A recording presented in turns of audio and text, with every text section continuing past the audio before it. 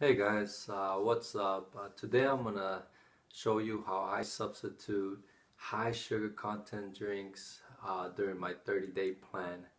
And here we have four different drinks, which three of them are fruit infused drinks, and one of them's a smoothie.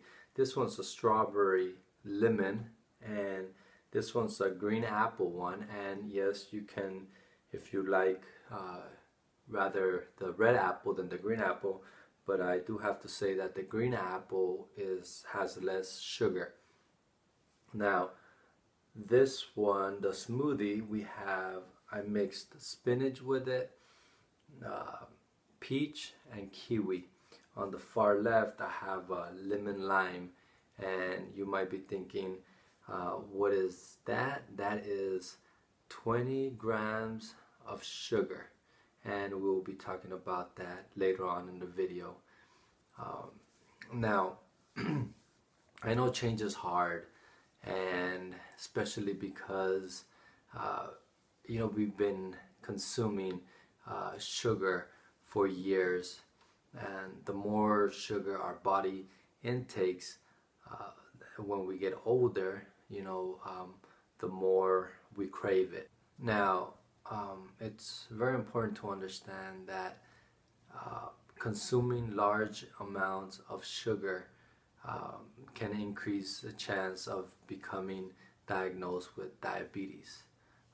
Also, it's bad for your liver, and it's also known to cause heart disease.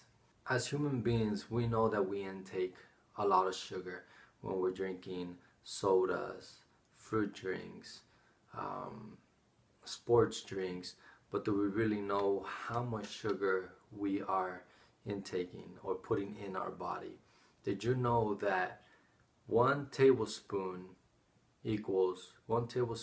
of sugar equals 4 grams? An average of 12-ounce soda can has between 30 to 40 grams of sugar. Now remember, 30 to 40 grams of sugar, and that's where this comes in play. That's 20 grams of sugar.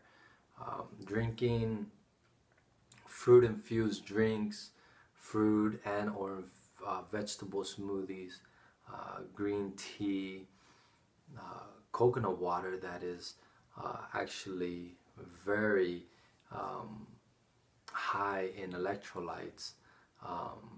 It's not only all natural, but also has little calories, and you're getting antioxidants, fiber, protein, carbohydrates, which are great for your body and also for your brain. Thank you for watching this video. Don't forget to subscribe, to like, and to comment if you have any questions. I'll see you in the next video.